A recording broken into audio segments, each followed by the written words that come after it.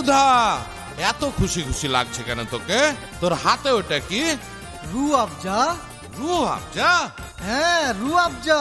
স্বর্গের সুধা রুহু আবজা, গরমের কান্তিতে পান করিলে রুহু আবজা, শরীর রবে শান্তিতে।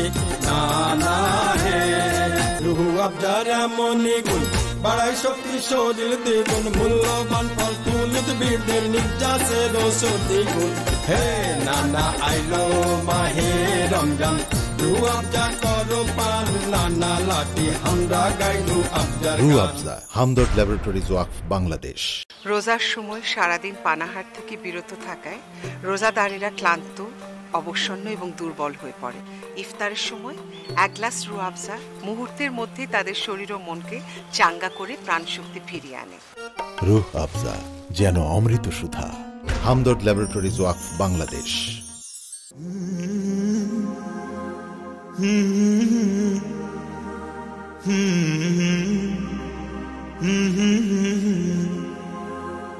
La la la la, la la la la, la la la la, la la la। সুপ্রিয় দর্শক, আমন্ত্রণ জানাচ্ছি হামদার্দ রমজানের স্বাস্থ্য ভাবনা অনুষ্ঠানে। প্রিয় দর্শক, আজ আমরা আলাপ করব এই রমজানে অনেক ধরনের মূত্রথলিতে সংক্রমণ হতে পারে, অনেকেরই হতে পারে, কারণ অনেক গরম পড়েছে, লম্বা সময়। এই সময় এই ধরনের সমস্যা নিয়ে অনেক রোগী কিন্তু চিকিৎসকের কাছে আসেন। তাই এই ব্যাপারটি নিয়ে আজকে বিশেষভাবে আলাপ করব প্রখ্যাত কিডনি রোগ বিশেষজ্ঞ এবং মেডিসিন বিশেষজ্ঞ ডক্টর সোহেলি আহমেদ সুইটির সাথে। ডক্টর সোহেলি আহমেদ সুইটির আরেকটি পরিচয় রয়েছে যে তিনি chairman save life foundation. Doctor Soheli Ahmed Sweety, অনুষ্ঠানে স্বাগত জানাচ্ছি। কেমন আছেন? ভালো আছি, ধন্যবাদ ইকবাল ভাই, সুন্দরভাবে পরিচয় করিয়ে দেওয়ার জন্য। ধন্যবাদ, পরিচয় যোগ্যই তো অবশ্যই। একটা ব্যাপার হচ্ছে যে এই যে লম্বা দিন, 14-15 ঘন্টা লম্বা সময় আমাদের উপবাস থাকতে হচ্ছে, পানীয় খাওয়া যাচ্ছে না, তারপরে প্রচণ্ড গরম, এই সমস্যাটা দেখা যায় যে অনেকেরই কিন্তু দেখা যায় যে ইফতারের সময় ঘনিয়ে আসে, তখন একটু প্রস্রাবে জ্বালা পোড়া অনুভূত হয়। আবার অনেকের আছে যে প্রস্রাবে একটা ইনফেকশনই হয়ে যায়। তো এই দুটোকে কিভাবে আলাদা করা যাবে? একটা যেটা হয় যে এই যে রোজার মধ্যে কিন্তু দেখা যায় যে পানি খাওয়াটা কম হয়, যার জন্য ইউরিনটা কনসেন্ট্রেটেড হয়ে যায়, ইউরিনের কালারটা একটু ডার্ক হয়ে যায়, যেটা নর্মালি থাকে স্ট্র কালার, কিন্তু এই পানি যেহেতু কম খাওয়া হয় কনসেন্ট্রেশনটা একটু কনসেন্ট্রেটেড হয়ে যায়, ইউরিনটা একটু জ্বালা পোড়া হতে পারে। কিন্তু অনেক সময় দেখা যায় যে প্রস্রাবে ইনফেকশন হয়, সেটাকে আমরা ভাবছি যে এই রোজার মধ্যে হয়তো পানি কম খাওয়া হয়েছে, এজন্যই জ্বালা পোড়া হচ্ছে। আসলে ব্যাপারটা তা না। তখন দেখা যায় যে এই জ্বালা পোড়ার সাথে আরও কিছু সিমটম থাকে, যেমন ঘন ঘন প্রস্রাব হতে পারে, তল পেটে ব্যথা হতে পারে, প্রস্রাবে জ্বালা পোড়া এবং একটু জ্বরও থাকতে পারে, জ্বরের সাথে সামান্য কাঁপুনিও দেখা দিতে পারে। তো এই সিমটমসগুলো যদি থাকে তখন একজন পেশেন্টের অবশ্যই চিকিৎসকের শরণাপন্ন হয়ে ইউরিনের সিম্পল 2টা এক্সামিনেশন যদি আমরা করি, ইউরিন রুটিন মাইক্রোস্কোপিক এক্সামিনেশন, এবং তাতে যদি পাস সেল পজিটিভ পাওয়া যায় অবশ্যই একটা কালচার সেন্সিটিভিটি করে কোন ড্রাগসটা সেন্সিটিভ সেই অনুযায়ী একটা অ্যান্টিবায়োটিকের কোর্স তাকে দিতে হবে। আদারওয়াইজ দেখা যায় যে পেশেন্টরা এটা নেগলেক্ট করছে। তো এটা খুবই জরুরি, বিশেষ করে মহিলারা কিন্তু খুবই ইগনোর করে ব্যাপারগুলো, কারণ তারা পরিবারের সবাইকে নিয়ে এত ব্যস্ত থাকে, তাদের ইফতার বানাইতে হয়, এবং হাজবেন্ড বাচ্চাদের জন্য এত বেশি নিবেদিত থাকে রোজার মাসে যে তারা তাদের হাইজিন বা হেলথ কেয়ারের ব্যাপারটাতে একটু উদাসীন হয়ে যায়। আরেকটা ব্যাপার হচ্ছে, তাহলে প্রথমেই তো একজন মহিলা বা মহিলার হাজবেন্ড তারা তো নন মেডিকেল পারসন, তারা তো আর ইউরিন পাঠাতে পারবে না, বা তারা মানে কালচার বা সেই কারণে আমি বলেছি যে যখন সিমটমস গুলো থাকবে তখন সে চিকিৎসকের পরামর্শটা নিয়ে, চিকিৎসক যদি তাকে বলে যে হ্যাঁ ইউরিন রুটিন মাইক্রোস্কোপিক এক্সামিনেশন এবং কালচার করার দরকার আছে, তখন তো সে যে কোনো ডায়াগনস্টিক সেন্টারের ল্যাবে যে ইউরিনটা দিতে পারে।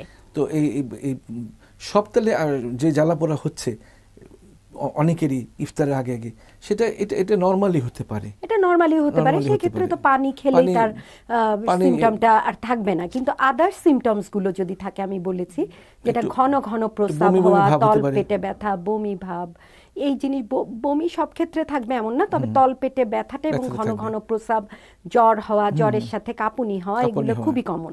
এবং মহিলাদের ক্ষেত্রে যখন হয় তখন কিন্তু এটা খুব কমন একটা বিষয়। মহিলাদের ক্ষেত্রে কেন বেশি হয়? পুরুষেরও হতে পারে, কিন্তু এটা আসলে অ্যানাটমিক্যাল কারণেই। কারণ আপনি জানেন যে ইউরেথ্রাল অরিপিস এবং অ্যানাল অরিপিস খুব কাছাকাছি, এই কারণেই একটা দেখা যায় যে মহিলাদের প্রবণতাটা বেশি থাকে। এবং মহিলারা পানি কম খায়, প্রস্রাব আটকে রাখে, দেখা যাচ্ছে হাইজিন মেনটেনের ব্যাপারেও যেহেতু অ্যানাটমিক্যাল স্ট্রাকচারে একটা চেঞ্জ আছে, প্রপারলি ক্লিন করেন না, তো এই ক্ষেত্রেও কিন্তু ইউরিনারি ট্র্যাক্ট ইনফেকশন হতে পারে। সেটি। আরেকটা হচ্ছে যে মানে অনেক মহিলা আছে রমজান ছাড়াও তারা মানে খুব মানে ইউরিনের বেগ হলেও সহজে টয়লেটে যেতে চায় না, তারা ধরে রাখে, অনেকক্ষণ ধরে রাখে। এই যে একটা স্ট্যাসিস হচ্ছে, এটাও কি একটা ইউরিনারি ট্র্যাক্ট ইনফেকশনের কারণ হতে পারে?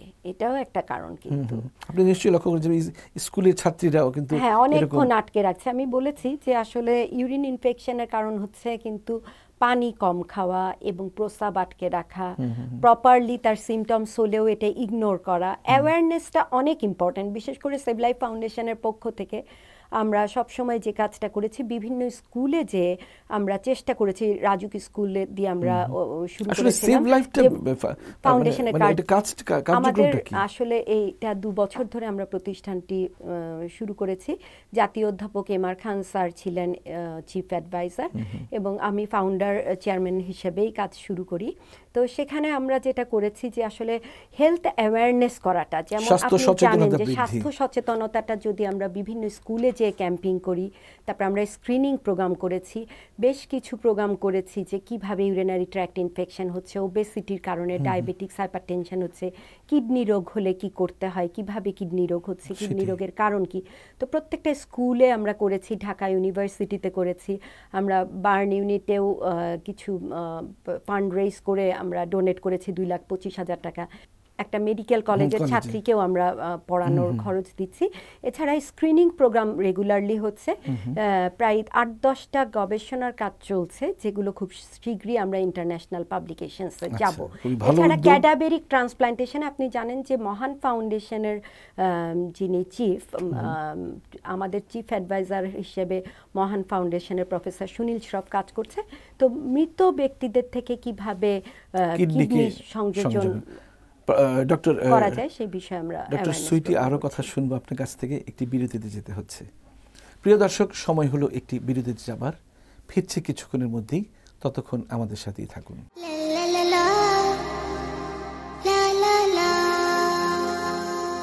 বৌমা, আশরাফ কখন ফিরবে? আপনার ছেলে বোধহয় এসে গেছে। সারাদিন অফিসের চাপ। খালা ইফতার বানান শেষ। বাবা, আপনার জন্য কি জুস বানাবো? বৌমা, তুমি তাহলে আমার জন্য কমলা, আঙ্গুর, আনারস আর তরমুজের সাথে কেওড়া, লেবু আর গোলাপ মিশিয়ে খুব ভালো করে একটা শরবত বানিয়ে ফেলো। আর হ্যাঁ, ওতে একটু ধনেপাতা, নুনের শাক আর পুদিনা দিতেও কিন্তু ভুলো না। এই গরমে জার্নি কইরা দাদাজনের মাথার তার ছিঁড়ে গেছে। মূল্যবান ঔষধি উদ্ভিদ, সুস্বাদু টাটকা ফলের রস ও তাজা ফুলের নির্যাস দিয়ে তৈরি ভিটামিনে ভরপুর রু আফজা প্রচন্ড গরমে এক অনন্য পানীয়, যা আপনার শরীরে আনবে পরিপূর্ণ প্রাণ শক্তি। আমাদের রুহ আফজা।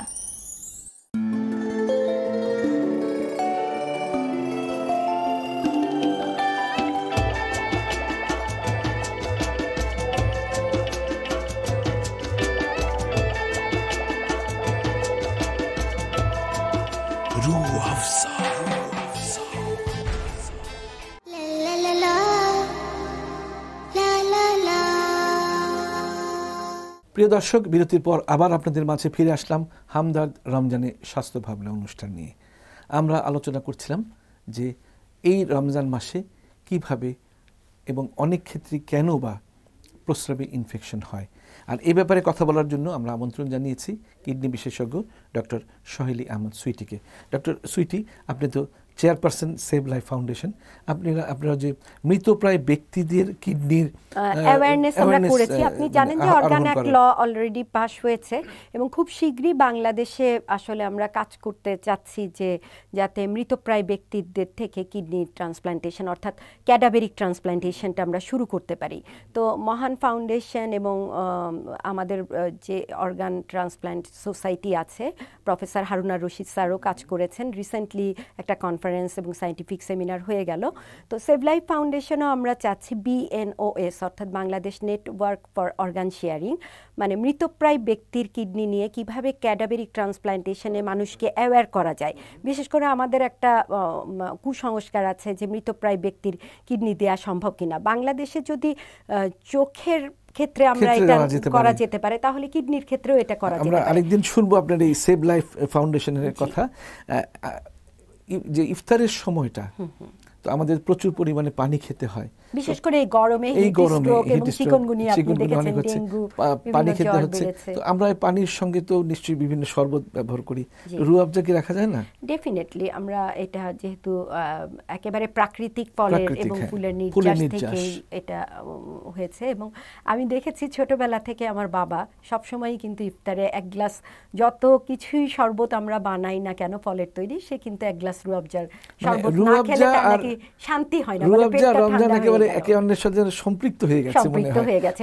বিশেষ করে যারা অনেক আগের থেকে খাচ্ছেন, বিশেষ করে আমি তো একেবারে ক্লাস 2-3 থেকেই রোজা রাখছি, তো তখন থেকেই দেখেছি যে আমার বাবা সবসময় ইফতারের মানে টেবিলে থাকতেই হিসেবে টেবিলে। আপনি তো একজন ডাক্তার, সঙ্গে একজন গৃহিণীও, আপনি কি রুয়াবজার বিভিন্ন রেসিপি করেন? হ্যাঁ, আমি আসলে করা হয়। বিশেষ করে আমার মেয়েও যেহেতু দেখে যে তার নানা রুয়াবজার শরবতটা খাবে, সো এটা তো থাকবেই কমনলি। এছাড়া বিভিন্ন ধরনের ফ্রুট সালাদ আমরা করি, সেই ফ্রুট সালাতে সামান্য একটু যদি ডায়াবেটিক্স না থাকে তাদের জন্য একটু যদি রুয়াবজার সিরাপটা ছিটিয়ে দিই, সারাদিন উপবাস থেকে একটু রুয়াবজা দিলে ডায়াবেটিসের এমন ক্ষতি হয়ে যাবে না।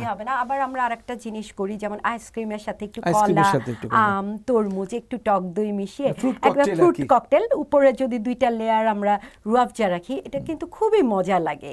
একটু ফালুদা টাইপের টেস্ট করি যে রুয়াবজার সাথে একটু অরেঞ্জ জুস মিক্সড করে দিই, সেই জুসটাও করা হয়, সুন্দর একটি রং ধারণ করে। আমরা আরো দেখেছি যে কিছু পাঞ্চ ফ্রুটস যেটা করি, বিভিন্ন ফ্রুটস দিয়ে একটু রুয়াবজা দিয়ে ঠান্ডা পানি আর বরফ দিয়ে এটা ব্লেন্ডারে মিক্সড করলেও কিন্তু খুব মজার একটা পানীয় তৈরি হয়ে যায়। হ্যাঁ, সেটাই। কতটুকু পানি খাওয়া উচিত আসলে প্রতিটা মানুষেরই ইফতারের সময় বলে না, একটা স্বাভাবিক মানুষের দৈনিক মিনিমাম 3 লিটার পানি খাওয়া উচিত। অনেকে অনেক বেশি পানি পান করেন, মনে করে 4-5 লিটার পানি খায়, কিন্তু যেটা প্রবলেম হয় যে যদি বেশি পানি খেয়ে থাকে তখন কিন্তু বারবার প্রস্রাব হবে, আর ওয়াটার ইলেকট্রোলাইট ব্যালেন্স করাটাও কিন্তু কিডনির কাজ। তো অনেক বেশি 4 লিটার পানি খেলে কিন্তু হাইপোনেট্রিমিয়া হতে পারে। তো 3 লিটার পানি মিনিমাম খেতে হবে, এবং ইফতারের সময় মনে রাখতে হবে যে আসলে সারা দিনে যেহেতু পানিটা কম খাওয়া হচ্ছে, সেক্ষেত্রে ইফতারে এবং রাতের খাবার সেহরি মিলিয়ে যাতে মিনিমাম 3 লিটার একজন স্বাভাবিক মানুষ পানি খায়, সেটার দিকে খেয়াল রাখতে হবে। ইউরিনারি ট্র্যাক্ট ইনফেকশন যদি মানে এটাকে অগ্রাহ্য করা হয় বা খুব গুরুত্ব না দেওয়া হয়, এর থেকে কমপ্লিকেশন কি হতে পারে? যেমন ধীর গতিতে কিডনি বিকল হতে পারে। তো এই জিনিসটা অনেক বেশি ইম্পর্টেন্ট। প্রফেসর ইকবাল, আমি আরেকটা ব্যাপার মহিলাদেরকে অ্যাওয়্যার করতে চাই, যে মহিলারা যেখানে সেখানে গর্ভপাত বা অ্যাবর্শনের ব্যাপারটা করে, তো নিরাপদ বা সেফ প্লেস করতে হবে, প্লেসে সেই জিনিসটা ইনশিওর করতে হবে। আদারওয়াইজ কিন্তু অতিরিক্ত রক্তক্ষরণের ফলে সেফ ডেলিভারিটাও অনেক ইম্পর্টেন্ট। তো অতিরিক্ত রক্তক্ষরণের ফলে কিংবা সেপ্টিসেমিয়ার ফলে, অর্থাৎ ইনফেকশনের কারণেও কিন্তু আকস্মিক প্রচুর পোস্টপার্টাম ব্লিডিং হয়ে আকস্মিক কিডনি বিকল হতে পারে। ডক্টর সোহেলি আহমেদ সুইটি অনুষ্ঠানে এসেছেন, আমাদের দর্শকদের অনেক মূল্যবান কথা শুনিয়েছেন, আপনাকে অনেক অনেক ধন্যবাদ। প্রফেসর ডক্টর ইকবাল, আপনাকে অসংখ্য ধন্যবাদ এত সুন্দর একটা অনুষ্ঠানে আমাকে আমন্ত্রণ দেওয়ার জন্য, এবং আমার দর্শকদের সামনে আমি যদি এতটুকু তথ্য দিতে পারি যেটা তাদের কাজে লাগবে, ইনফরমেশন কিছু দিতে পারি, আমরাও হব সার্থক। আবারও আপনাকে ধন্যবাদ। প্রিয় দর্শক, আমরা অনুষ্ঠানের একেবারে শেষ প্রান্তে এসে পৌঁছে গেছি। আপনারা ভালো থাকুন, সুস্থ থাকুন এবং সচেতন থাকুন, যাতে এই রোজার মাসটা খুব সুন্দরভাবে সচেতনভাবে আমরা থাকতে পারি, যাতে কোনো রোগ ব্যাধি আমাদের স্পর্শ করতে না পারে। তাহলে কিন্তু প্রকৃত সিয়াম সাধনার যে প্রত্যেকটি অঙ্গ আছে, প্রত্যেকটি অংশ আছে, তা আমরা কিন্তু ঠিকমতো পালন করতে পারবো। দর্শক, আপনারা ভালো থাকুন, সুস্থ থাকুন, নিরাপদে থাকুন। সবার জন্য রইল অনেক অনেক শুভকামনা।